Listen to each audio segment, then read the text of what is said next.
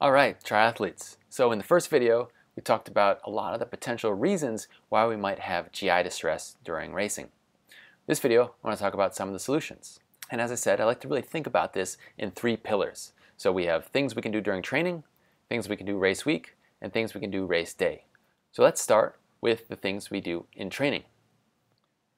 So starting with gut training, I like to use this as an example. Now this is one of the greatest marathoners of all time, Haile Gebrselassie. When he ran a 2:04 marathon, which is just mind-boggling, that's a 4-minute 45-second mile for 26 miles, this is what he consumed. So when I add it up, it comes to be around a liter of fluid and over 100 grams of carbs per hour. Now, he's only 5'5" and 120 pounds, so there is no way that he could just consume all that without training his gut. So many people don't take anything when they run, and then when they try to do a race, they try to take in gels every 20 minutes or 30 minutes, and they maybe get lucky and they're okay, or maybe they have GI distress, or maybe they don't take in enough and they bonk at mile 20 or 22. I can guarantee you there's no way that he could have consumed all this without training his gut on a regular basis to be able to handle that.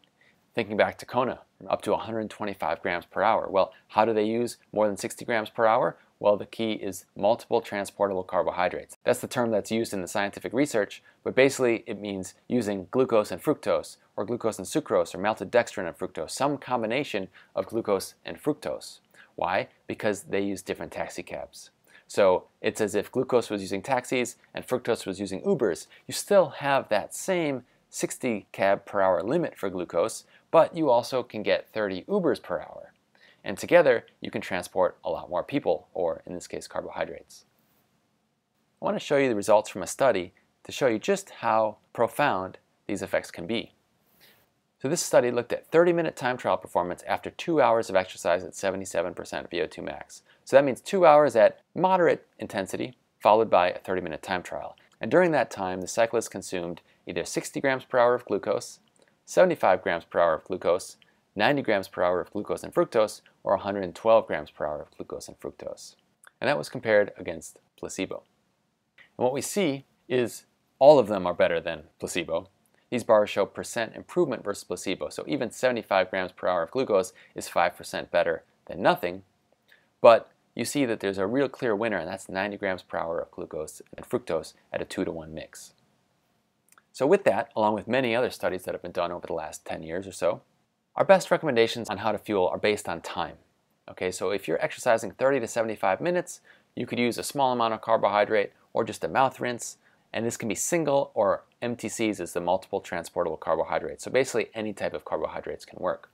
If your exercise is 1 to 2 hours, you probably want to aim for about 30 grams per hour, so that's either 1 banana or 1 gel or 1 bottle of sports drink. All of that will get you around 30 grams per hour.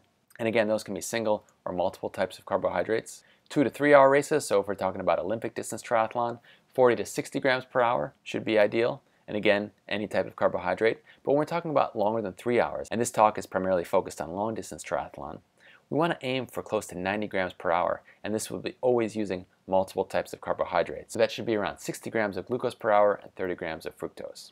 Now, depending on your fitness level and your intensity that you're exercising at, this will change, as well as the goals of a given training session. But if you're looking for a single recommendation for a competitive triathlete, this would be the best place to start. Now you might say, what about body size? Well, body size actually doesn't really matter that much when it comes to carbohydrate absorption. This shows exogenous carbohydrate oxidation in grams per minute. So that means how much external or ingested carbohydrate can you oxidize or burn. And we see here there's no relation between the ability to do that and body mass, which is along the bottom. Now, I want to look a little bit closer at a couple of different popular sports drinks. Here we have Scratch, which is pretty commonly used. The ingredients, primarily sugar. So remember that is 1 glucose and 1 fructose linked together. And it also contains a relatively high amount of sodium. This label is a little deceptive because it shows for a half a scoop, which is 8 ounce or 1 cup, likely due to labeling laws. But when we have a bottle most of the time on our bike, it's going to be 22, 24 ounces. So triple this amount would go in 1 bottle. I also like to point out Gatorade Endurance. Many of you probably know they recently changed their formula. On the right we see the old version, which is basically just sugar and salt. On the left, they took the more recent research on these multiple transportable carbohydrates and changed the formula, which I really actually admire them for changing. So they use a combination of sugar, maltodextrin and fructose, as well as a high sodium content, to allow these optimal rates of a high carbohydrate oxidation. This is also generally what's found on Ironman courses, and so there's some good reason that you might want to train with this anyway. I also like to point out CarboPro. So this is just glucose with nothing else. So some people see that as a selling point. That's okay if we're exercising less than 3 hours, but as you know, when we get into longer duration, we want to have a mix of carbohydrates. And I've had some very good athletes who've had some very poor race outcomes, in my opinion, largely based on the CarboPro. Of course, they use CarboPro before I worked with them because I certainly would not recommend it. Hammer is one other I wanted to point out. Perpetuum is fairly popular. Their main carbohydrate is maltodextrin. So similar to CarboPro, they're using a single type of carbohydrate. There's a little bit of other carbohydrate in here, but it's primarily maltodextrin, and again, we're going to run into these same problems where you're not using both the taxis and the Ubers, you're only using the taxis. There are some supplements that can help us improve our gut health. Probiotics are something that come to mind. Now, the specifics are something that you need to talk about on a one-on-one basis because it's going to be different depending on the types of symptoms you have and your current diet and a number of things. This is still a relatively new area of research, even though it's very clear that probiotics have large, profound effects on our health. Knowing which probiotic is right for you is still something that needs more research. In the current state of things, anyone that says we can take let's say a fecal sample and then figure out what type of probiotic you should be using, well, that might be a little bit of a stretch right now. Now, prebiotics, this is food for the bacteria. We can take these in supplemental form, but we also get prebiotic fibers when we eat vegetables. So some of the benefit of vegetables is actually that it feeds the good bacteria in our guts and promotes a good, healthy population of bacteria. Glutamine is something that can help to strengthen the gut lining and help with some of the issues associated with heat during racing. Again, this would require an individualized approach for the dosage, the duration, and things like that. And colostrum is something that also shows some promise in improving gut function. Heat acclimation is another really interesting emerging area of research. Now, it's kind of a pain to do, and it's not fun to sit in a really hot room for a long period of time, but it can be quite beneficial not only improving our long-term health, but our short-term athletic performance. I want to show you the results from a couple of interesting studies. First, let's just look at 1 hour time trial power in hot versus cool environments. So our power, not surprisingly, is going to be lower over the course of an hour in a hot environment compared with cool. Now, this study looked at 10 days of cycling in the heat, so 40 degrees Celsius, and they did 2 by 45-minute sets at 50% intensity with 10 minutes rest. So definitely not high intensity, but it was fairly long periods of cycling in the heat. After that, we see some pretty impressive improvements in performance, both in hot and cool weather. When we look at time trial performance in the hot environment, perhaps not surprisingly, we see improved power output because people are, say, more used to the heat, for lack of a better term. But also, what's really interesting is that they improve in the cool environment as well. One other study looked at 5K running time, again in hot versus cool environments, and not surprisingly, we see slower running times in hot environments. This study used 6 days of a 40-minute treadmill run at 65% intensity in temperate conditions, so 18 degrees, basically room temperature, followed immediately by hot water immersion for 40 minutes. So that means the exercise was in regular temperature, and then they just got in very hot water for 40 minutes. And what we see is that 5K time improved not just in the heat, but again in cool conditions. What I think is equally impressive is the 5K time in the heat equaled the pre-intervention 5K time in the cool environment. So while this doesn't speak to the issue of GI distress per se, it's very likely that when your heat tolerance improves, your incidence of GI distress should decrease.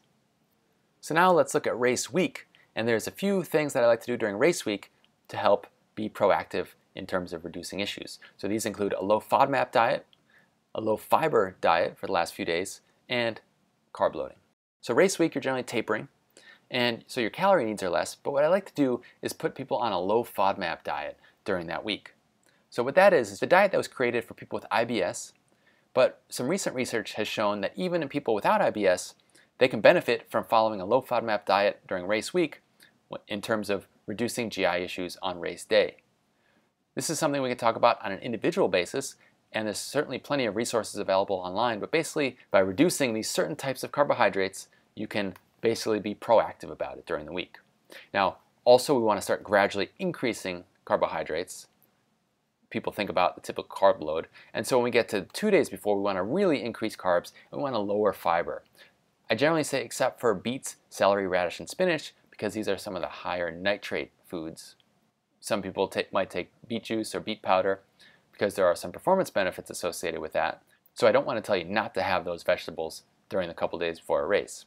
But with that said, generally lower fiber, so things like white rice, white potatoes, white breads, things like that. Carb loading, I think, is really important, but probably not only for the reasons that you think it is. Yes, we want to top up our gas tank, but also we want to upregulate those taxi cabs. So remember we talked about the taxi cabs that transport the glucose and the fructose? Well, by increasing our intake, we really crank up the absorption of those carbohydrates and make things essentially digested easily and more efficiently. Also, there's some really interesting research that a high carbohydrate diet increases cycling efficiency, basically how much oxygen is needed to pedal a certain power output. So we can assume that translates to swimming and running as well, so carb up. Generally, I aim for about 6 or 7 grams of carbohydrate per kilogram the first few days of the week. Let's say the race is on Sunday. Then slide up to maybe 7 grams per kilogram, and then 8, maybe 9, maybe up to 10, depending on the person, those last few days. Again, this is something that I've covered more in depth in my online course on triathlon nutrition and what I do individually with people. And now we get to race day, where of course a fueling plan is critical, so you're not doing guesswork out on the course. It should provide optimal hydration. And then there's a few other tips and tricks that we can use along the way. So to start with a fueling plan, this is a sample of what it might look like for the athletes I work with.